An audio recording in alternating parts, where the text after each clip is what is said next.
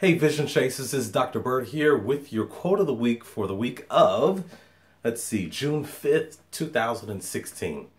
And it's only fitting that our quote this week comes from the recently departed, the greatest Muhammad Ali. And he once said that it's not the mountains ahead to climb that wear you out. It's the pebble in your shoe.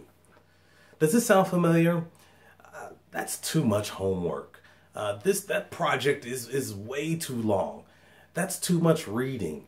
I don't want to give up all of my free time to studying. Well, all of those are complaints, and typically complaints do very little about the situation. Eventually, those due dates come, though those projects are expected to be completed with your very best effort. And so those attitudes, those beliefs, it's very hard to perform above those attitudes. And those attitudes they represent very small pebbles in your shoe that just really prevent you from giving those assignments your very best effort. So what you have to do before you even get started is you have to set up a plan of attack.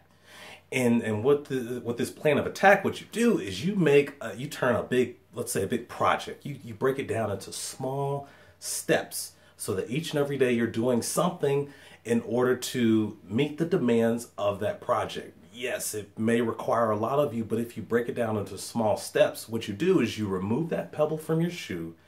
And then what you're going to be able to do is you're going to be able to climb that mountain and say, yeah, that's right, I was able to do that project. That's how you remove that pebble from your shoe. So think about it. Don't let those small details, those small things prevent you from being all that you can be.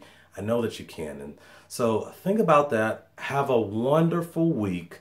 Climb mountains, move on to the next one, remove those barriers. And until we meet again, please keep chasing the vision. Bye.